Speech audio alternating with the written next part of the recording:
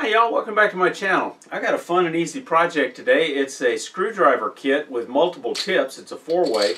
Depending on what kind of kit you get, it can be a flat tip and an Allen wrench. I've had this one for 10 years and really love it. And the reason I like this one is it has a Robertson screw number 2 and a number 1. And when I got into woodworking, I really like the square end screws, so this kit's been very handy for that.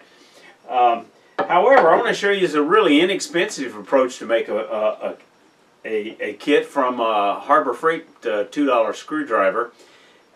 And you know, these make great gifts for not for just wood turners, but for anybody with a toolbox. So let's get started. So like I said, you can get these kits from lots of different places. Craft Supply, chefware kits. Here's a kit from Rockler that comes with a nice brass ferrule. But this is the kit we're planning on using today, and it's just basically a $2 4-in-1 screwdriver from Harbor Freight. If you live outside the U.S., you may find something similar, and occasionally these are frequently discounted, or you can buy with your 20% coupon or what have you. Here's one I made years ago from some laminated cherry and maple with a copper ferrule. Out of that Harbor Freight screwdriver. Today we're going to use some dried persimmon, which I think will be very, very nice. We're going to cut it out of this stick, but any type of hardwood, dried hardwood, should work fine. You're going to be sure you want to cut the ends off square. This particular screwdriver we're going to use calls for a 6-inch piece of wood, 1.5-inch square, so we're going to go ahead and cut that up.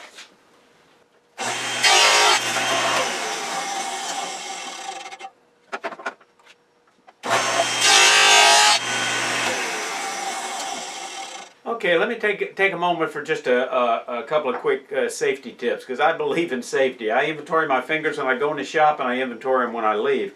And that's no joke. Always wear safety glasses. You know, your ears are a concern, especially when you got an overhead air filtration unit, you got a dust collector going, you got your table saw going. You know, wear some ear protections to lower those decibels.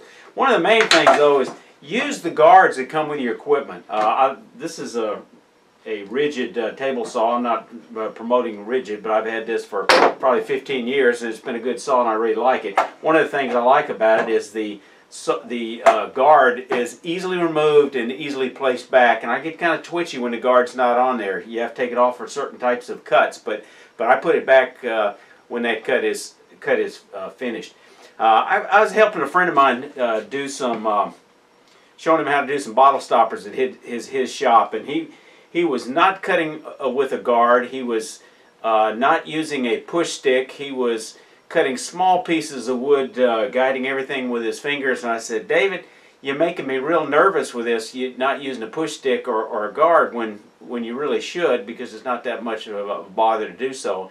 And he said, you know, Mike, I've been a woodworker over for 25 years, and I feel real comfortable doing this. You can imagine he was looking at his toes next time he saw me about 6 weeks later, after he nipped his fingers in the table saw. You know, it doesn't make a difference how long you've been doing it if you've been doing it in an unsafe way. Sooner or later, it's going to get you. If you're careless, you work at night, you're sloppy, consider getting a saw stop and saving those fingers if you're not going to use the safety equipment that came with your saw. This is a brand new SD card. Came with my new Canon Sure Shot camera, and it failed after only a few uses, so I had to reshoot some scenes. Oh well. First thing you're going to do with your handle blank is mark centers. Put it between centers. Turn it around.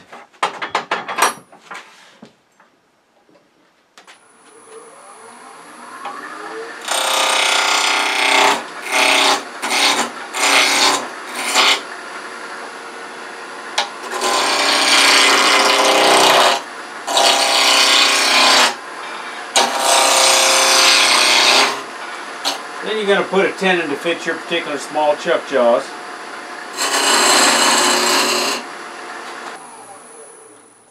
We've still got a little bit more rounding to do.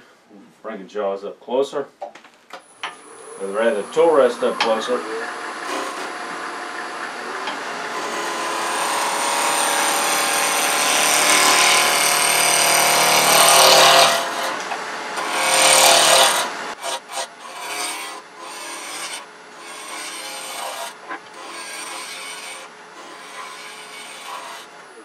Before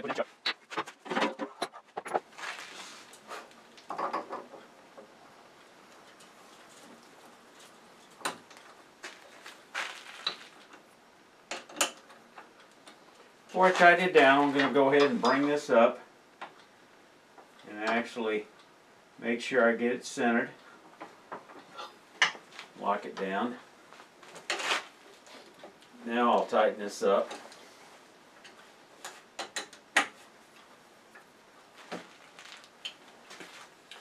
Now before I drill a hole, I like to go ahead and put the ferrule on. Now you don't need a ferrule on these screwdrivers if you leave enough wood on the end, but I kind of like the looks of a ferrule, so I'll simply put the ferrule on the end, mark the edge,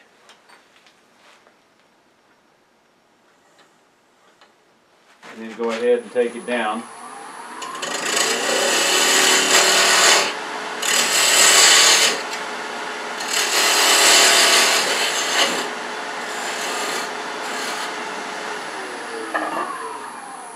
And then I'll do a series of trial fits until I get it fitted on there. The key to this thing is measuring the right size hole for the fitting you're going to use. And if it's for this set I got from Rockler, that's round, it turns out you need an exact 3/8 inch hole. And let me put a reminder in there early on. They only go in one direction because you've got to have this fitting that the tip holder holds in there. So be real careful that you don't get them backwards. This one you can get backwards because they're the same diameter on both sides. Now this Harbor Freight set, not so much so because it's got this ridge, so it's pretty obvious that you're going to put this into the hole. But you're going to measure from corner to corner on these things and make sure you get the right side drill bit. In this particular case, the 9/16 I think is going to be just about right. You also got to make sure you measure your bit holder so you know how deep to get. In my case, it's just a bit over 3 1/4 inches, so I put this flag on the drill bit. You're going to drill fairly slow. I would say no more than no more than 500.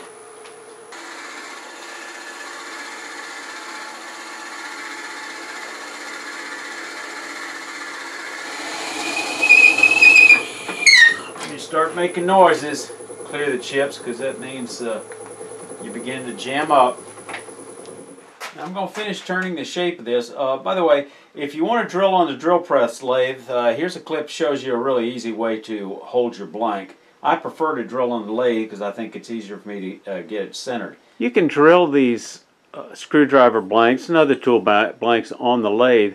If so, this hand clamp works real well if you make a 90-degree cut in the opposing jaws to hold it. It's about a 1/2 inch on each corner. Now that I've got the ferrule glued, I like to use epoxy. It doesn't matter what kind. I'm using 5 minutes because it dries pretty quick. We're going to drill a hole. I don't like to use a Forstner bit on end grain for these smaller holes. I found a set on Amazon for about 30 bucks of these high-speed steel.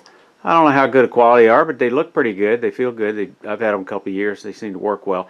The best thing I like about them, they've got a bunch of larger sizes from 9/16, which is what I'm drilling with, all the way up to 1 inch. So if you need a set like that, you can find them on my Amazon shop. Anyhow, we're going to drill very slowly. The key to this thing is measuring the right size hole for the fitting you're going to use. And if it's for this set I got from Rockler, that's round, it turns out you need an exact 3/8 inch hole.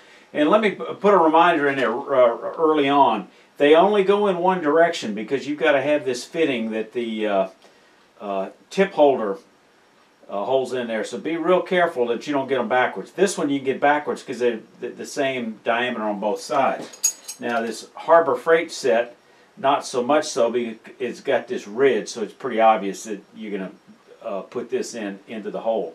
But you're going to measure from corner to corner on these things, and make sure you get the right side drill bit. In this particular case, the 9/16 I think is going to be just about right. We're gonna glue this holder in later, so we're going to use a 90-degree cone to help keep this run true.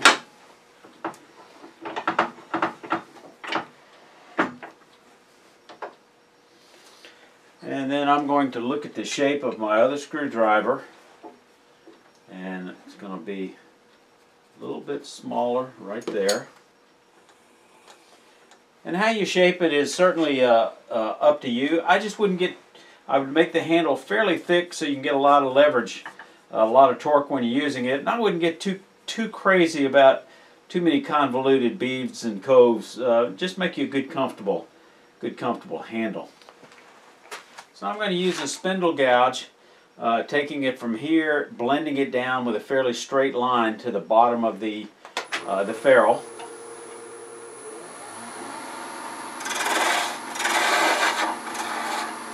Go a little bit faster.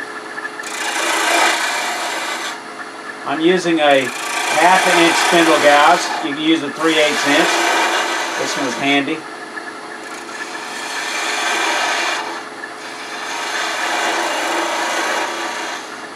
Now, keep in mind, high-speed steel will cut brass, so if I hit it, it's not going to be a problem. I'll have to go back and sharpen this for too long, but it's not going to be a real critical issue.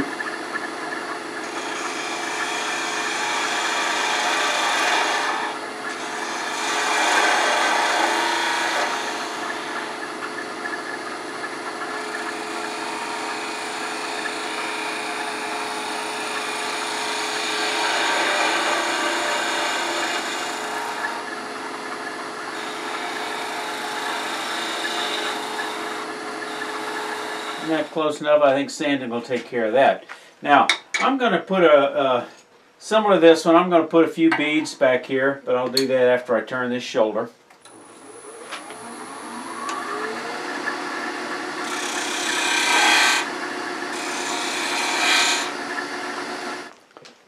I'm going to add about 3 burn rings here. I'm going to use a point tool to mark the spacing for those.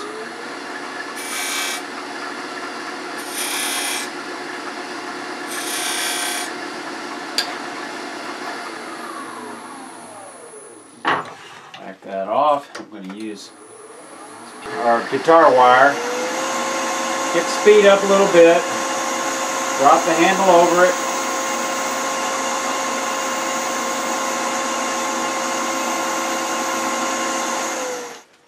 Don't get crazy with sanding it. I wouldn't go up to maybe 180, maybe 240. Slow the speed down. I could have exchanged these jaws out for something smaller and got a better fit, but I just wrapped a little tape around the ferrule. I'm putting on the very inside hole of these jaws. Bring up the tailstock, and I think this will do just fine for what I'm doing. Get a smaller tool rest. Make it easier to get in there. So I'm just going to finish turning it around and rounding this over. Light cut, since I don't have it held it well as I might.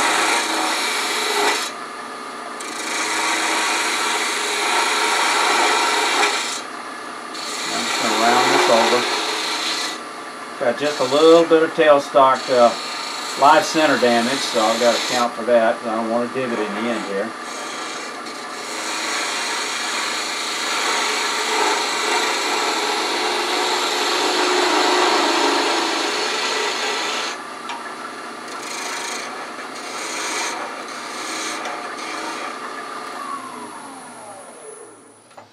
And that's shaping up nicely. Don't have any, got a little bit of a flat spot there, so let me finish taking it off.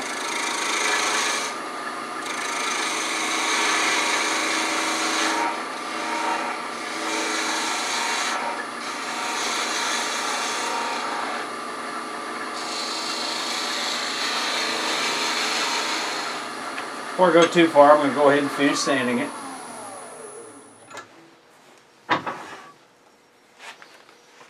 The tiny little nub on the end I'll cut off with a knife and sand by hand or with power sand it maybe. One thing that remains is to put a little glue on that that centerpiece, the tool bit holder. The critical thing about that is don't get any into this hole that the ball bearing will fit into on either side, and don't slobber it in here because it may get stuck down inside and interfere with your tool bit holder. So apply it down here. Some of it will slide up, and then if it does get in there, be sure to clean it up. So let's mix this up. Now you want to make sure it's a snug fit, as this one was. Then we're just going to tap it in place. Actually, I'm going to turn it upside down and tap it. And that's in there nice and square. Now, to make sure we got a good fit, let's get the holder. I'm going to examine it carefully for any glue in those in that ball bearing slot. And that looks good. That looks good on either side. And we've got a perfect screwdriver. All we've got to do is add a little finish to it. Now, I commonly remove these with a hacksaw. Alright, so like I say, the other approach I've commonly used, I just thought I'd try something different. Propane torch would probably do it. Might leave some nasty fumes, so let's go ahead and just use a hacksaw. It won't take long.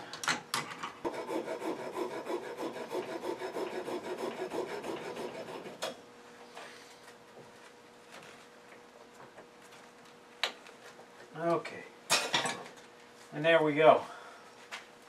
I've never had an SD card before. I don't know what's going on since it's brand new. If any of y'all have had some bad experience with an SD card, leave it in the comments below. Okay, here's a completed screwdriver. I like it a lot. If any of y'all are into social media, I'd welcome you sharing this video. If you want more tool making videos, you might click on this link to this playlist. Y'all stay safe and come on back here.